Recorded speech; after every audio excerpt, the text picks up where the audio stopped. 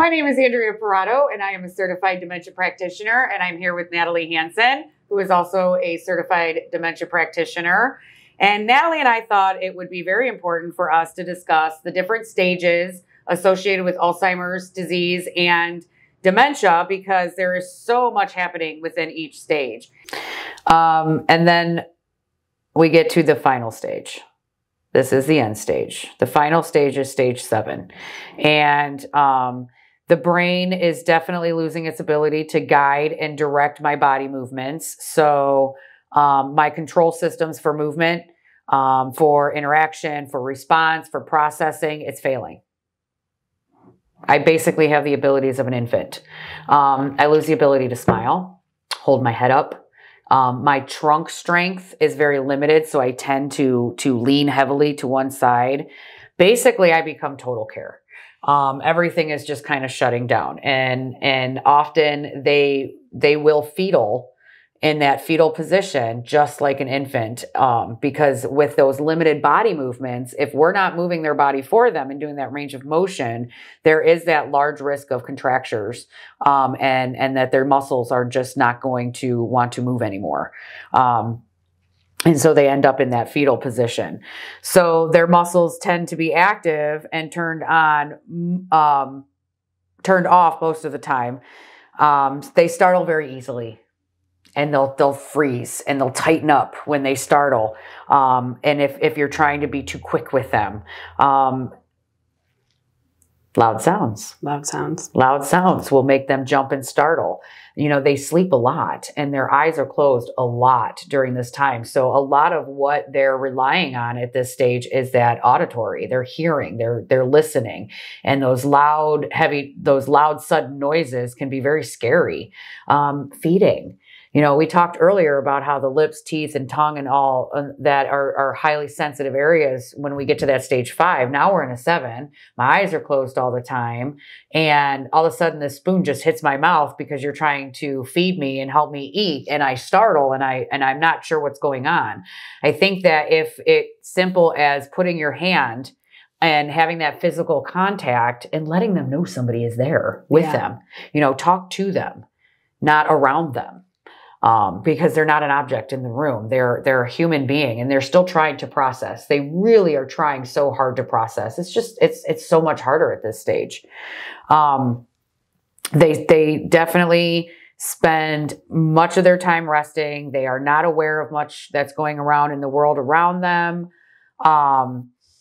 They struggle to understand what you say. If you use words and you get too loud, they just might shut down and retreat within themselves. I mean, in this stage, they're kind of in their own quiet, beautiful world, right? They respond best to familiar voices and rhythms. Of course, that touch, that gradual and gentle movements will be very helpful. It's going to take them a while to open up. They may shut down in an instant. And just fade away for a little while, where they're just sleeping. Basically, they're just really resting. I think that their balance gets very poor if they haven't stopped walking at this point. Balance and gait get very unsteady. A lot of falls can happen. They may not be aware that they're leaning or sitting in a certain position for a long period of time because they don't have that awareness of their body anymore. And I think that went back to this last stage and maybe even a little bit in the stage before that. And so you can only imagine it's got to be much worse when we actually hit this infant stage. So again, just letting them know where you are. Yeah. You know, with simple physical touch. And just your voice is going to go a long way. Helping them eat is going to be a very slow process. It is going to be difficult when they don't want to eat anymore. And yet you recognize, that they're not taking that food and drink in as much. And you're just terrified that they're going to become dehydrated and malnourished. It's very very normal for them to not be interested in food and drink anymore at this stage. And maybe not in the very beginnings of the stage, but towards the end of the stage, this end stage, food and drink is just not going to be appealing anymore. Right. They're just going to eat less and less. They're going to drink less and less. they're going to start to have trouble coordinating, swallowing, and breathing. And so that's when it gets to where you're giving them very small bites, because there's that risk of aspiration, because they can't coordinate the two. And so their food can go right, as we call it, down the wrong pipe, which is that aspiration. So you can't push it. You can't try. I know that it's sad, because, you feel like they're malnutrition. You feel like they're not getting what they need. And so trying to push them to eat when they don't want to or won't can only increase that risk of choking or aspiration. Just because they're not coughing doesn't mean they're not having swallowing problems. So at this stage, the brain's not going to recognize the problem anymore. It can't. And so it doesn't react and say cough. Right. Because you're choking, or cough because, it went down the wrong pipe. So sometimes it just goes down the wrong pipe and we're not even aware.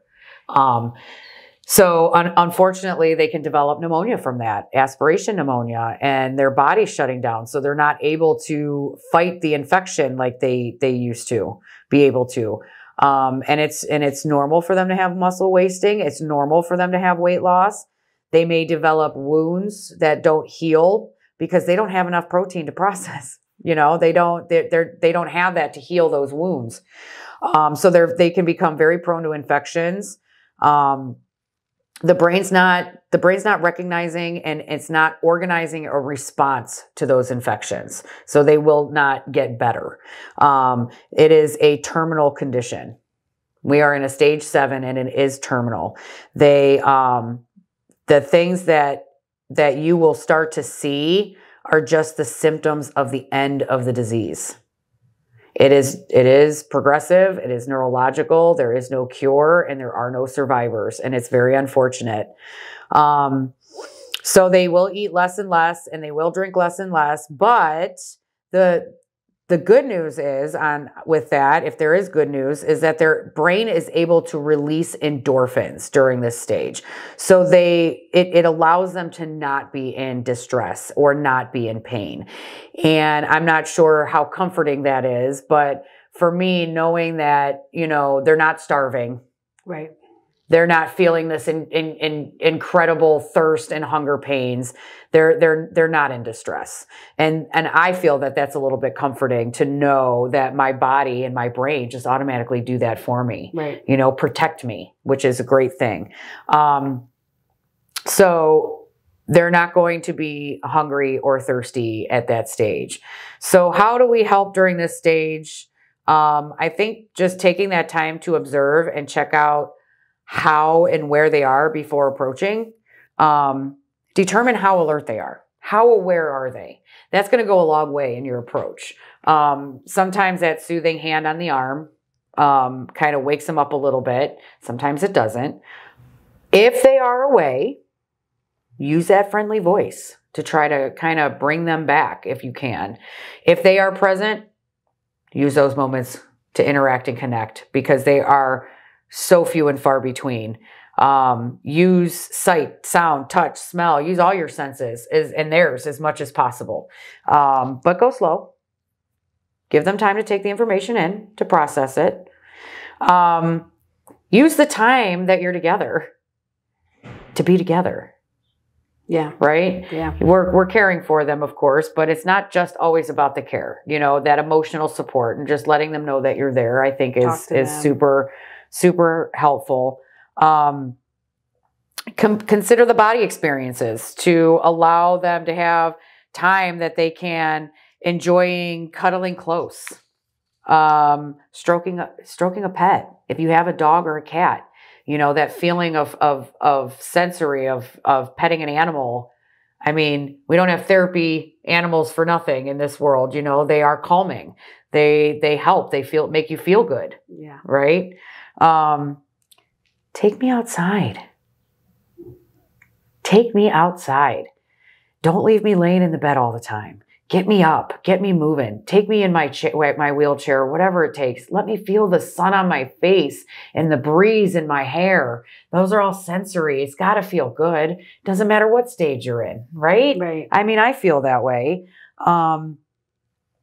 So I think that you know, those can be some very, very helpful tips, especially in that stage 7, because it is probably one of the hardest stages. You want to offer them little sips. You can offer them little tastes, but again, don't be so concerned with the amount that they're eating or taking in, because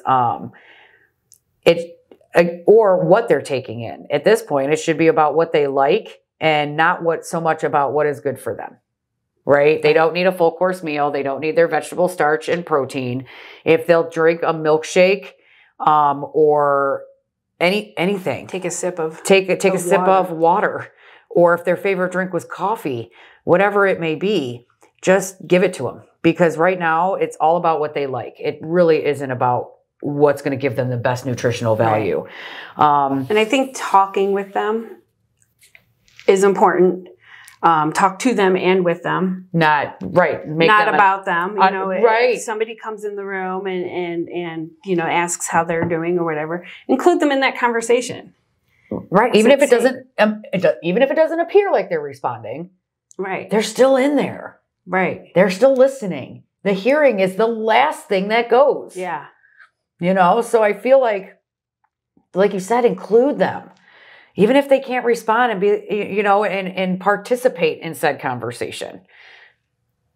Let them know that they're a part of this. That they still matter in these conversations, and that, you know. Yeah. So to end, at this stage, I think that if you're ready, you actually may be able to offer them the greatest gift of all by letting them know it's all right to go. It's hard. Nobody says it's going to be easy. But we know that this is the end stage. We know that there's no cure, that they're not going to just, you know, miraculously get better. So if you can give them that gift of allowing them the knowledge that it's okay to go, often they may not be able to leave you. They may not be able to leave you so easily without your permission. After all, they do still care inside that shell. They do. And in moments that they can process and maybe even respond, it's okay to let them know.